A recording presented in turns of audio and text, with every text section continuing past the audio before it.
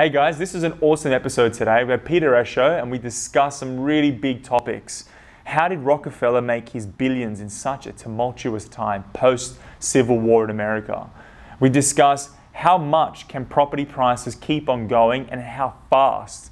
We discuss compound interest and how you can make tens of millions of dollars by making simple little moves today and thinking about the long term.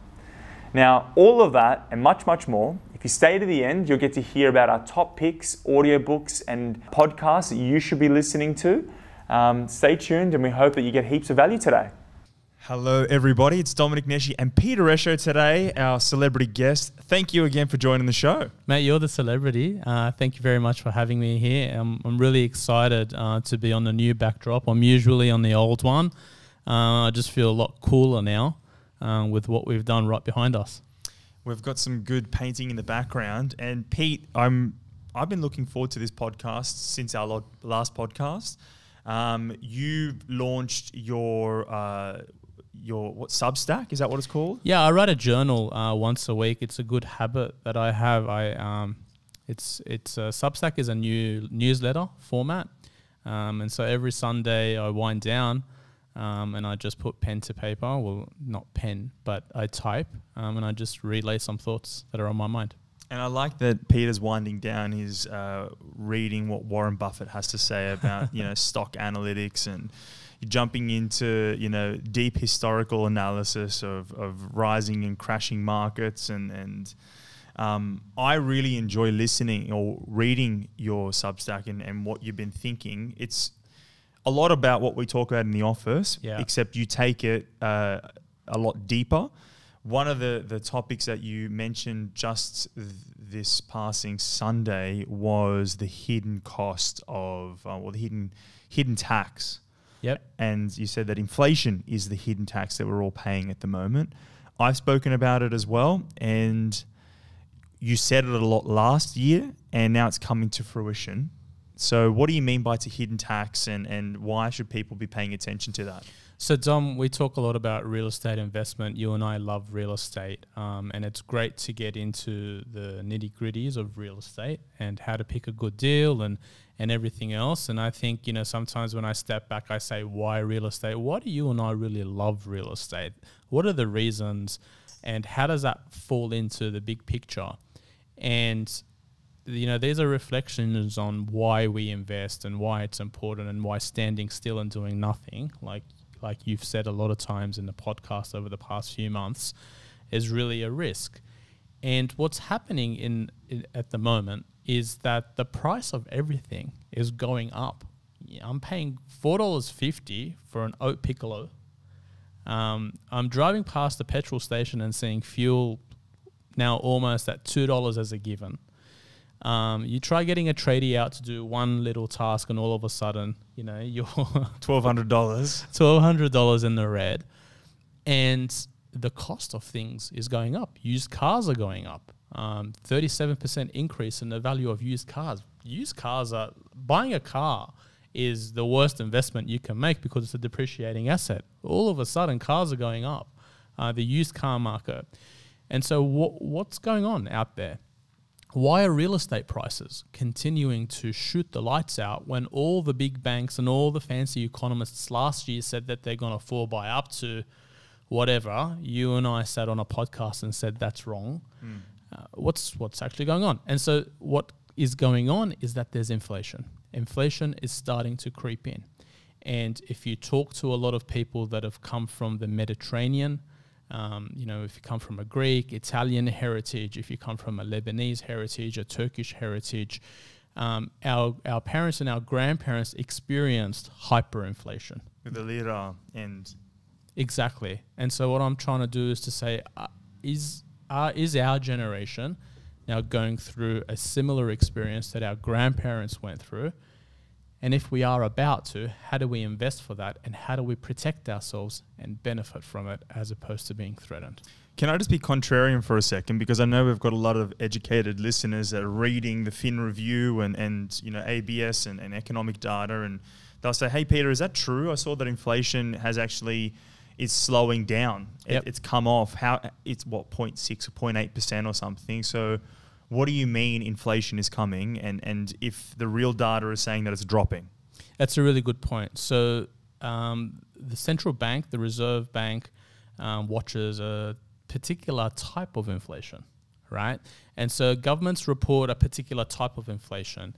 And usually if you have a look at the categories which they measure, there aren't really things that do go up in value, and they measure such a wide basket that sometimes some things go up, some things go other. So the official number, you're right, isn't large, but the number on the streets, the number from our pocket, the numbers that we're seeing in the way that we spend every day is changing. And so I'm pointing out to things outside of the official numbers. Basket of goods. Exactly, because at some point in the future, the official basket is going to change. And so we're together looking out and anticipating what happens 3 or 4 years from today.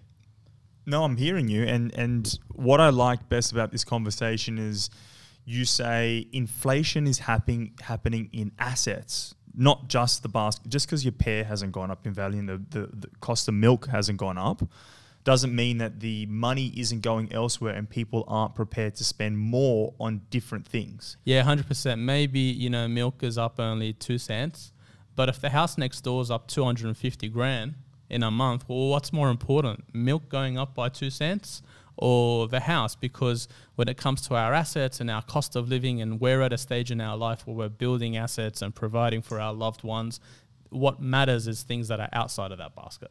Yeah, and it's interesting because, they're talking about property prices, and for all of you listening out there, when I say they, I'm referring to CoreLogic, I'm talking to ANZ, Westpac, all the banking economists, and they talk about national figures, 5, 6, 7, 9%, but that's as a national or as a gross average across the state.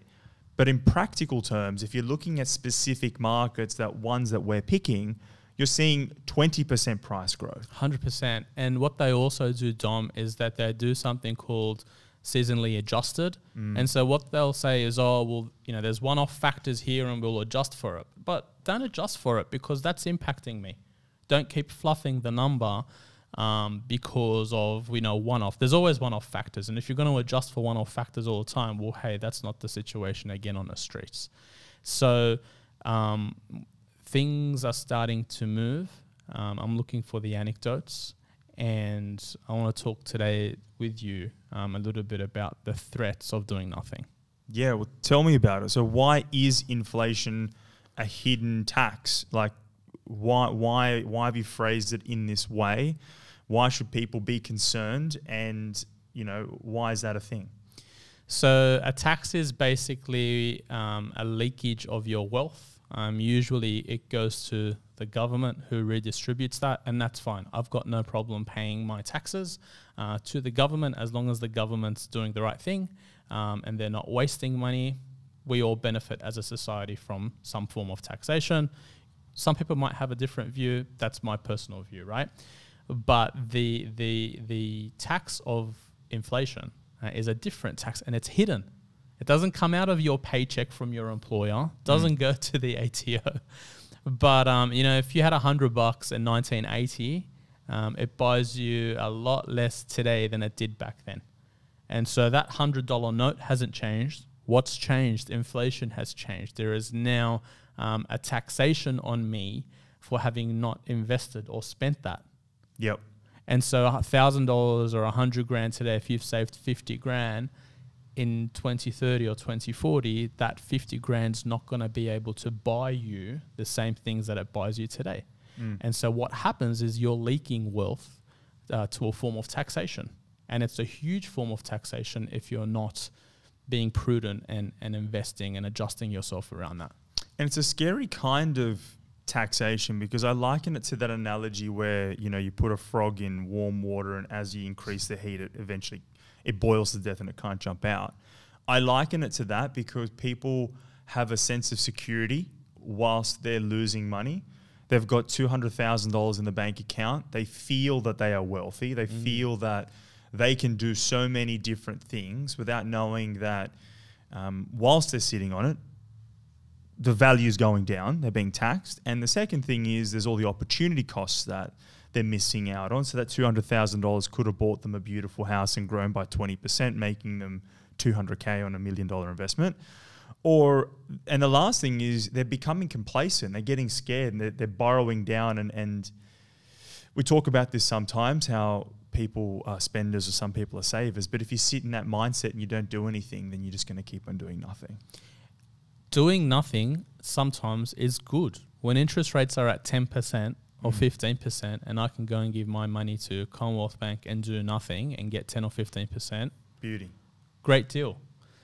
Doing nothing when you earn 0, or if you're lucky 0.1, not a good idea, particularly when there's a lot happening out there in the streets that it's indicating that you need to be holding assets.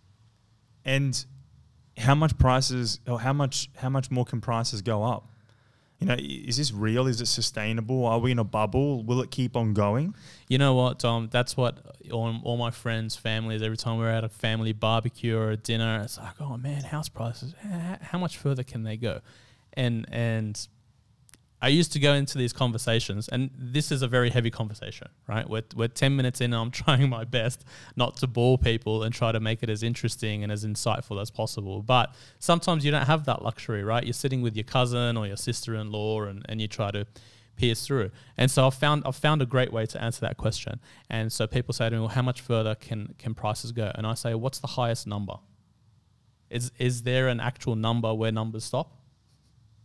Yeah, but I'm gonna be the devil's advocate. Let's go. But I read The Barefoot Investor, and is it practical for property prices to be $12 million for a unit in Sydney? If you had asked my grandma when she came to Australia, do you think houses will be worth $1.5 million?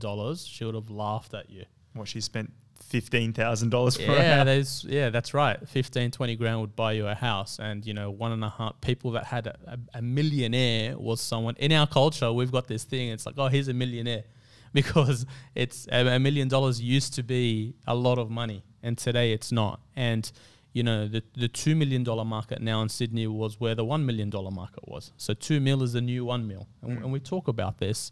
So there's no limit to where prices can go. What matters is where prices go relative to incomes. And prices will continue to rise if incomes are rising. If incomes aren't rising, there will be limitations that come in. And so can 100 grand income go to 150 grand in the next 3 or 4 years? All the economists are telling us no. All the economists are telling us that you know, the labour market, unemployment. But, you know, they were also saying to us that after JobKeeper finishes in Australia in March, things are going to fall off a cliff. It hasn't. We are now in May, and the housing market and the investment market is as strong as it's ever been. There's more people in the streets. And so I look at asset prices relative to people's incomes, and I think asset prices will continue to rise as long as people's incomes are rising. They're not rising today, but can they rise in the next 3 or 4 years? I believe so. Yeah, I think so too. And I get into this debate with loved ones as well, because everyone has a different investment philosophy. And some of the people that I debate with have big portfolios, so obviously they know more than me, right? However, the argument that I put forward when we talk about how much can property prices go up, particularly for the residential market, is the residential market's largely driven by emotion. Emotion is irrational by its nature. So when someone falls in love at auction with the backyard, or the feng shui was right, or, you know, I love the number of the house, or whatever that emotional attachment is, or the fact that mum wants to send the kids to that private school or to that public school, then you'll spend $200,000, $300,000, you'll spend $1 million more than it's practical. Yeah, that's right. So how much can prices grow? When you're talking about the residential market, it's uncapped in many, many instances. Because I think there's a bit of a disconnect in people's mind where they go, yeah, but, you know, Bondi, it makes sense for you to have a $6 million apartment. And then they kind of don't, they discount the areas that they're in. Yep. And they don't realize that this whole urban sprawl actually happens, and suburbs fill up, if that makes sense. So everyone that you've been listening, some of you already know, but that concept of urban sprawl, I can't afford Bondi, so I'll move down to, Bronte. I can't afford Bronte. I'll go down to, Tamarama or Coogee or Maroubra, and then you end up all the way south, or you can go west. But the prices just keep on going up because you just want to buy the next best thing. I can't afford that, so I'll buy the thing that's smaller or a little bit less expensive, and the prices just keep on rising. So how much can the prices keep on rising? The other thing is we tend to measure house prices in dollars. That is our currency. That's our currency. So we say $1.5 million. It's not that that house has necessarily gone up in value. It's just that when you have more dollars, if I gave everybody in a particular street an extra mil, guess what? They're going to go and put that into spending, and there's going to be an extra $1 million in that community. So the value of dollars are coming down, right? $1.5 million gets you less. It's not that the house has gone up, it's that the value of that $1.5 million has gone down. And so when you're holding onto dollars and there's more and more being created, they're going to become less and less valuable. A Michael Jordan MVP basketball card is worth so much because there was only 10 of them printed in that year. If there was 1 million of them printed, it would be worth less. So as you add more to the denominator, which is dollars, assets are going to start rising in value. You know what else I think when you said dollars reminded me of? We've spent time traveling. We've been to London and New York and Singapore. And when you've traveled and you've seen what real estate prices are on a global scale, or you get a global perspective, Australian prices are cheap. They're really, really, really cheap. What you get here, it's amazing. If you convert Australian property into pounds. Well, let's talk through that. What happened when you and I landed in London 2 years ago? My God. We landed jet-lagged. And the first thing we did was move.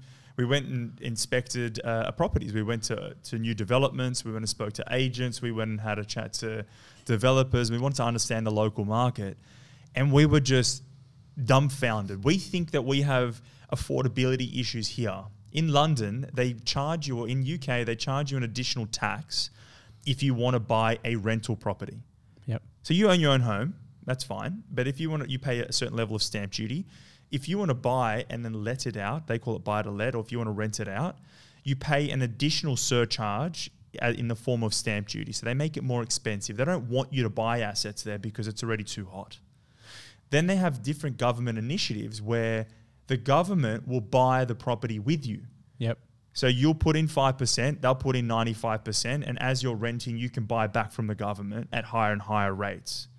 So our affordability issues, if you put them into perspective, are nothing. What was it like when we landed in Singapore, property prices? We were just laughing. Dom and I were literally just listening to prices, turning to each other and cracking up. Because Sydney seemed like it was 1/3 to 1/2 like for like at that time. And it still is. If you go to Google now, the UK is in lockdown. Pubs have been closed in the UK since Christmas. They only just opened. The UK is pubs in London are like the lifeblood. They've been closed. You have a look at real estate prices in London. They've been going through the roof. We had Brexit, we had all these issues, and the market was so weak. And then in the biggest pandemic in our lifetime, the biggest economic shock, prices have skyrocketed.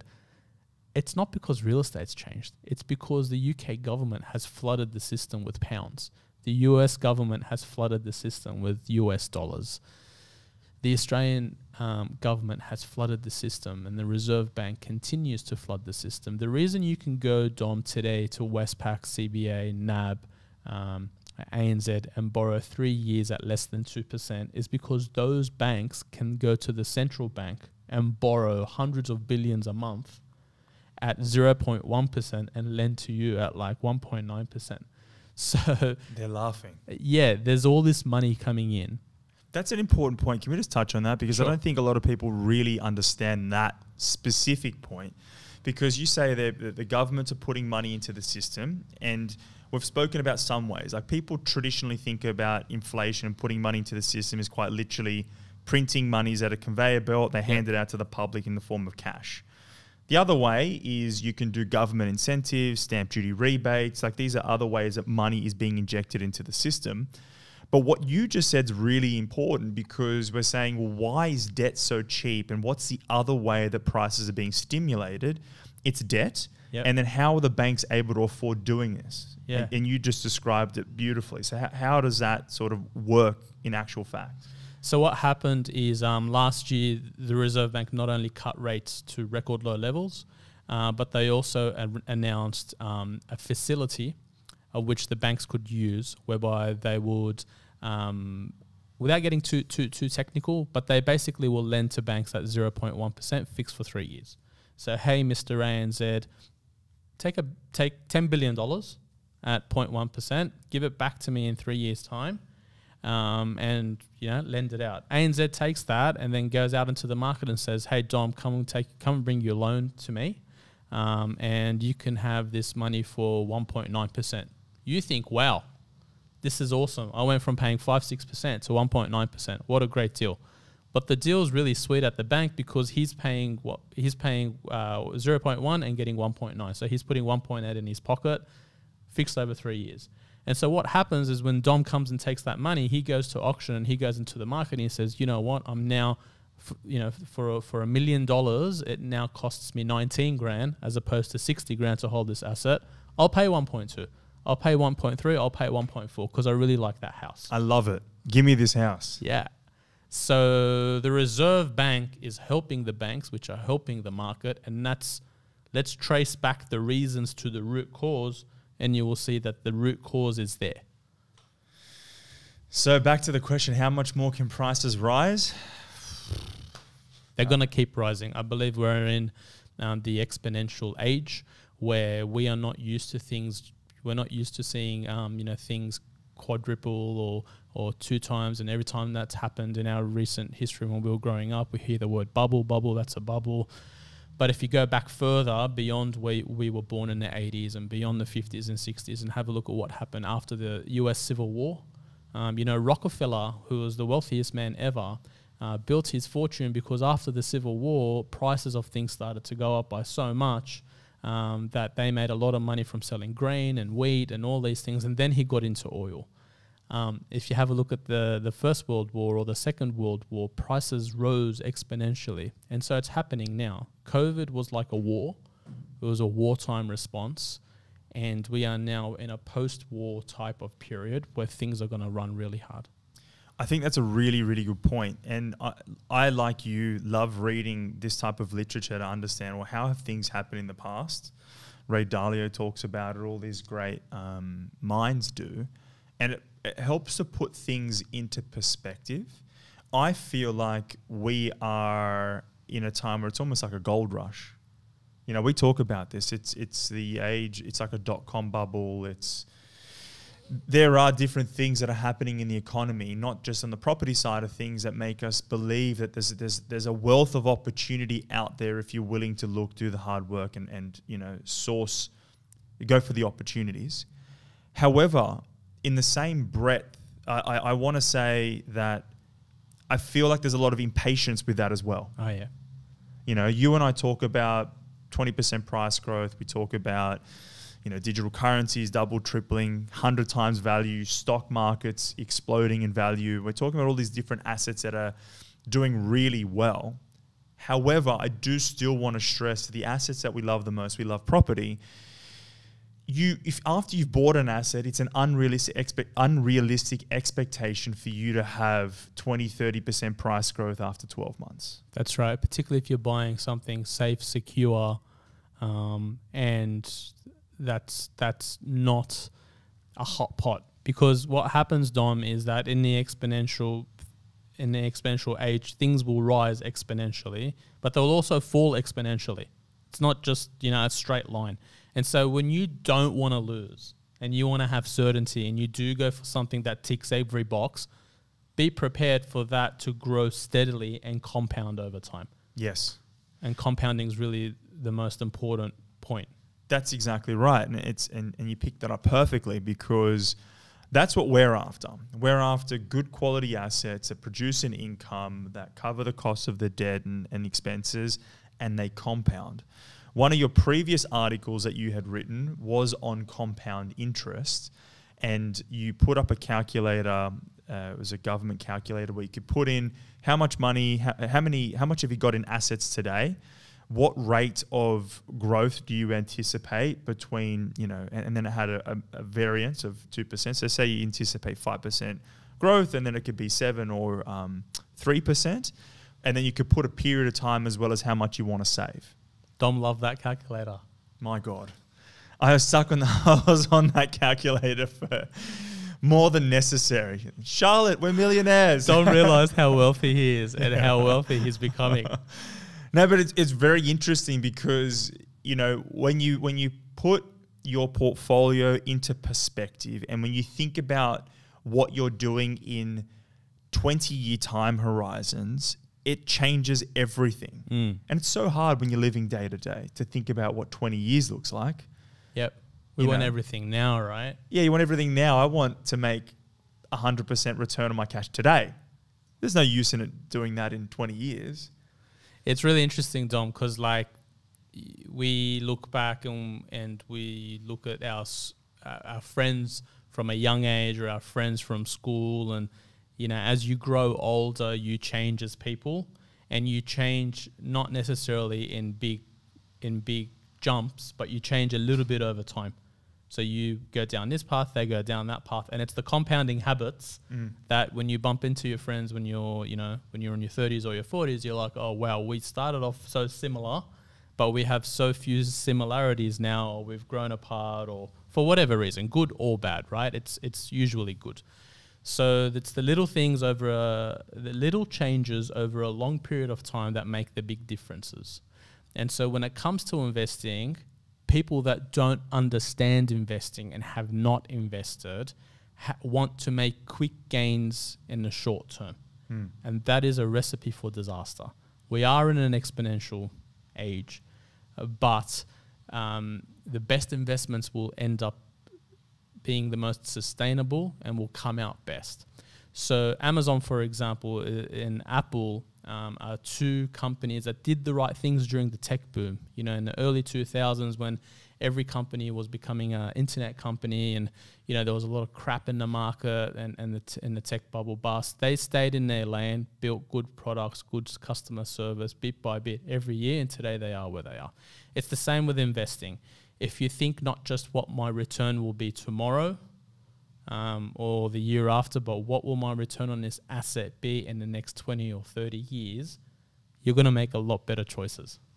It changes everything. If you start thinking longer term timelines, it changes the way you eat, it changes the way you think about relationships, the way you train or don't, or if you're going to pick up a new language, all these little micro behaviors. I call it the imperceptible drift.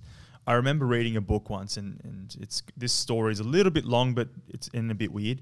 But I remember reading this book about, if you're walking through a desert, and the long story short is, unless you had tools for navigation like the North Star and stuff, and you could orientate yourself, if you just walk in a straight line, everybody has a natural gait, and you'll move a little bit to the left or a little bit to the right. You don't walk in a perfectly straight line.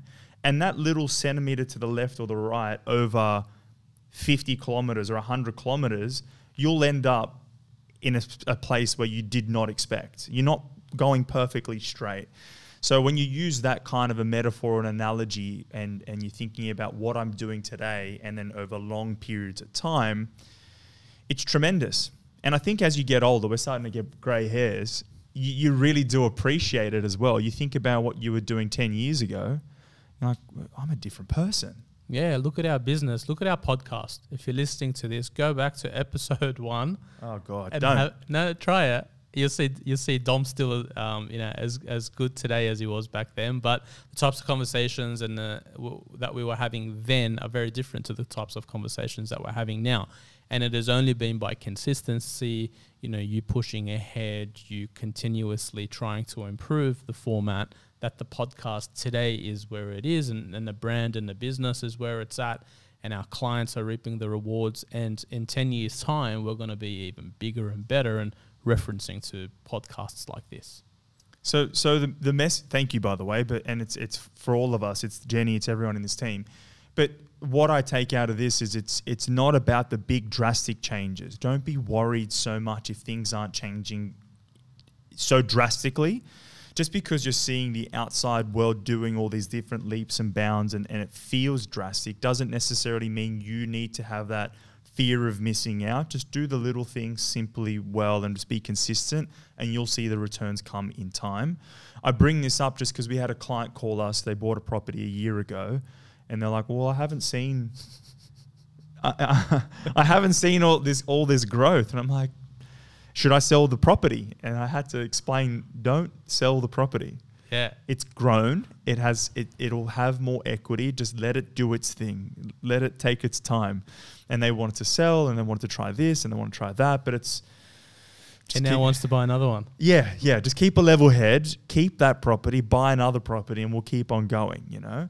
But I understand it. You know, when your friend talks about this cryptocurrency and they made, $2,000 jump to 20,000, your impulse is, well, I'll give you 10 and it'll jump to, 200. Whenever someone asks you, what do you think of, it's usually a sign that they're not taking the right approach. What do you think of Dogecoin? What do you think of blah? And I'm like, dude, you got to think about cryptocurrencies or digital assets in a different way, right? You either build a portfolio or you stick with the best, or what do you think about, Liverpool as opposed to Parramatta? Or it's like, well, let's get the foundations right. Let's think about property investing and what you want your asset to do, and is it going to be there in 30 or 40 years? So, so they're warning signs for not thinking about investing in the right way. And on the board, you've got penny wise, pound foolish. Oh, yeah. Let's have fun with this one because I feel like we've talked a lot about serious stuff. And I don't want to be, the guy that's too serious or too deep. So we should start shooting this at night and we can have a glass of scotch or a Negroni, which you've shifted to. So then we can sit and deliberate and be nice and serious with cigars or something. Jokes. Tell me, what's penny wise, pound foolish, and how do we take this into a light manner? How do you take that light? You tell me. What's penny wise, pound foolish to you? Penny wise, pound foolish to me is I save every little cent here and there. Like I won't spend money on a coffee and I won't get soy because it's 50 cents more, and I'm micromanaging all the little itty bitty things, but then when it comes to the big things, I'm not thinking about it correctly. I'm trying to save money and I'm using the same dollar and cents mentality with the little things as with the big things. And I feel like that could lead to big mistakes. So for instance, if you're trying to save too much money on a big purchase, it may cause you to miss it out. So for instance, if you're buying a $650,000 asset and you don't want to pay for $10,000 in upgrades because you're trying to save money the same way you do with your coffee, but that $10,000 is going to make you $100,000 or $200,000 down the road. Or somebody's looking at buying a real estate investment and they're assessing between house A and house B, and house B is with a house builder that's cheaper, and they think, I'll save 10 grand. And it's like, well, are you saving 10 grand? You're paying 10 grand less, but are you getting 50 grand less in value? Yeah. Right? You're exactly right. People try to pinch pennies, and what happens is when you pinch pennies and you're not differentiating between what's an expense and what's an asset, you end up blowing pounds. So not everything that you spend on is an expense. Assets rise in value, and you want to buy the most expensive assets that you can afford. I made this mistake. When I started investing, I was looking at cheap value. Things are cheap for a reason. And my mindset shifted because my best investments have been the most expensive, when I overpaid, when I bought something good. And my worst investments have been when things looked cheap. So, when I think of an asset now, I want to buy something that's rising. Most people are like, it's already risen. The market's already risen. That's why you want to buy it. do you want to buy an asset that's going up in value or going down in value? That's a good point. But when I'm buying an iPad for my kids, I'll haggle over $50 because it's an expense. Well, if it's at $600, I'll wait until it's at $550 because it's going to go to zero. Yeah. So I for expenses, I want to buy them when they're coming down. For assets, I want to buy them when they're going up. I see assets and most people are like, damn, it's gone up. I'm like, yes, it's gone up because I want to invest in it. And I'm going to, is that a good quality asset? Is it a bad quality asset? If it's a good quality asset and it's going up, thank you very much. I want to be part of that. Yeah, it's validated my opinion. That's a good point actually. So Charlotte and I, we're still hunting. We're getting close to buying something. God, I got FOMO. I get bad FOMO. I live in a state of FOMO. Everyone's buying properties around me and I can't just yet. That's a story for another day. However, the markets that we're looking at, which I'm not telling you on here, they're our secrets, they've jumped 20%. So the properties we were looking at over the past 4 months have jumped $100,000 to $150,000, and now Charlotte's scared. She's like, hey, have we missed the boat? Should we go into this market, or should we be going elsewhere, somewhere cheaper, somewhere that hasn't risen as much? And like you, I'm actually, hey, this is validation. I told you the market was going to run. It's going to keep on growing because it's a good quality area. Yeah. And $100,000 in the scheme of 20 years, as we're discussing earlier. You're right. You've been proven right. At least now you know your investment thesis is right. You're picking areas that are rising in value, and timing is timing. But what's more important, being right or trying to convert something that's wrong to you being right? Yeah, I'd rather just be right and use that same hypothesis to keep investing. It may be $100K more, but in actual cash, it's $10,000. I've just got to get the rest as debt. Yeah. Fortunately, the debt is cheap, so that's okay. And I think also, Dom, if you have a look at those assets that I know what you're looking at, and it's a really smart, savvy strategy. If you have a look at what's happened over the past 5 years, they're really reaping the benefit in the past 6 months of a sluggish growth over the past 5 years. So if you take it over like a 5-year average return, you're still buying really, really good value. Exactly right. That's exactly right. So the property market doesn't run everywhere equally. This market has in some instances, but you're right in that largely when you look at the statistics, it kind of simmers away. It doesn't do a lot. There might be a little bit of a drop, but then it hammers and then it drops. We have a growth window. The last boom, it went from 2014 to 2017. So I'd argue we're near the beginning of the boom, and we've still got legs to go. I'm so positive that I think that we're gonna see multi-year growth. And you're talking about buying units. I'm talking about buying units. I think units are the best deal going around. The best game in town is buying apartments.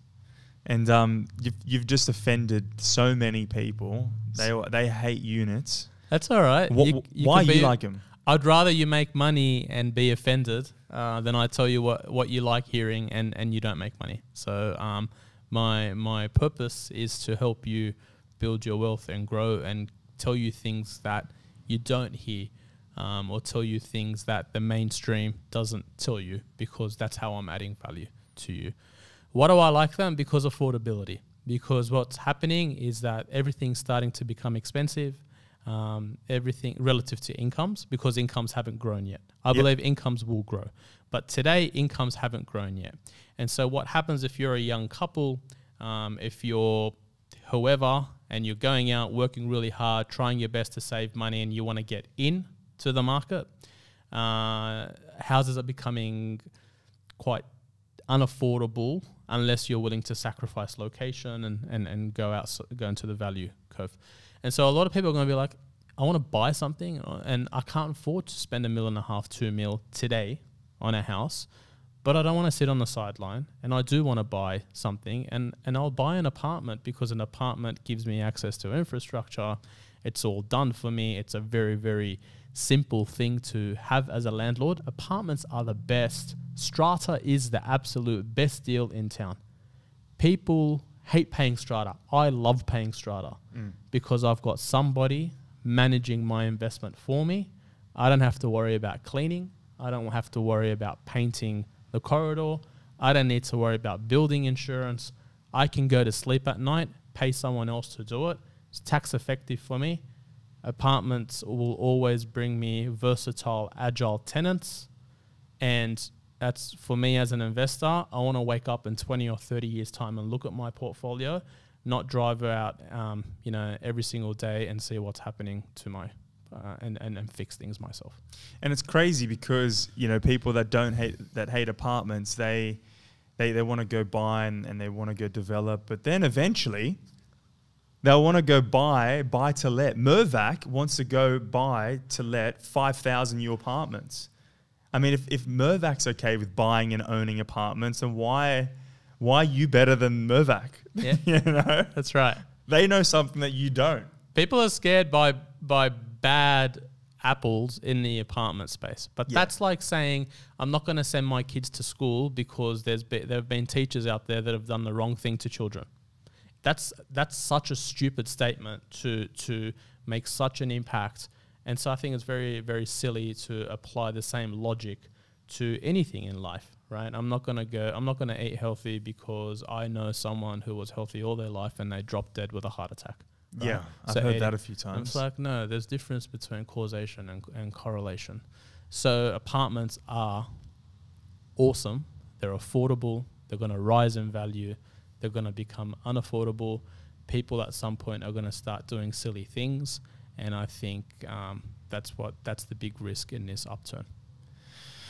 And this has been a good podcast. Got to sit here and deliberate. And I do think our next one should be at night because it is a bit more contemplative. But have you got any sort of parting thoughts or any sort of last tidbits of wisdom before we see you again? I wouldn't call it wisdom. So thanks for having me back on the podcast. It's great. I really like having these intermittent conversations together. What I found really helpful for myself over the past couple of years is stepping back, journaling. So, on the Substack, I write every week. I made it a goal of mine at the beginning of the year to make sure I publish one thing a week. So I want to have 52 notes by the end of the year on the Substack. Journaling's really good because it forces me to think during the week. It's all of a sudden Saturday and I'm like, what am I going to write tomorrow? I've got to publish something. And so systemizing your investment process, for me, it's being able to write something. So I'm always thinking. And so I'm in the market. I'm looking for deals. And so whether you've got $1 to your name or you've got $1 billion in your bank, I think it's important to have a system and to think of investing as a process. Find what you love. So whether it's real estate, whether it's stocks, cryptocurrencies, fall in love with an investment, build a system around it, and put some passion into it, and you'll reap the rewards. I really like that. You just reminded me that of two things. I love journaling. I'm the same. I journal most days, if not daily. It's certainly weekly. And Charlotte and I cleaned out our garage the other day, and I found like this big garbage bag of all my old books because I've been journaling for more than a decade. And I found all these old books that were, 5-10 years old, and I've always been a goal-orientated person. I could go back and show Charlotte like what 22-year-old Domenic was wishing. And it was kind of cathartic for me because I was like, holy shit, this young idiot was so ambitious. A lot of those goals, I've done them all now, but the time scale wasn't right.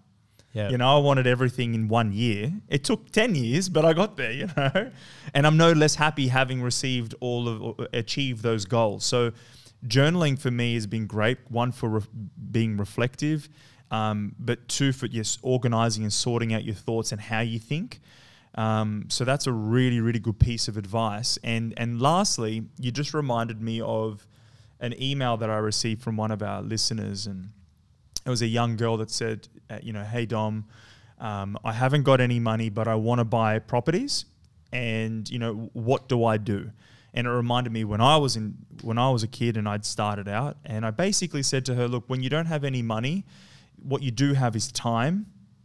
And what you should do with that time is just go and research as much as you can. So as you said, fall in love, find something that you really want to invest in, and then just bulk out your knowledge. And I recommend that you read Rich Dad, Poor Dad by Robert Kiyosaki, just some fundamentals. Nice. And then the richest man in Babylon, because it was just a good way to think about investing, and that's a good sort of start. Any book that you'd recommend? I actually, I'm reading Titan now, which is Rockefeller's book. Okay. Biography. It's like 600 and something pages. It'll probably take me like 2 years to get through it. I'm a slow reader. But I think what's really helped me is podcasting. I'm more of an audio in the car, go for a walk sometimes. And, you know, you can learn so much by listening to really good podcasts that it completely transforms your life. And I'm sure people listening to this podcast can attest to that. Oh, that's very gracious. So all of you, Peter, thanks for the show again. It's been awesome. And all of you listening, jump onto Peter's Substack. You're going to learn lots. For all of you that are driving, you know, stay calm. I know it can be stressful on the roads of Sydney. And any questions for any of you out there, please reach out. Our team loves hearing from you. And I'm happy investing, and have fun. Thanks, guys.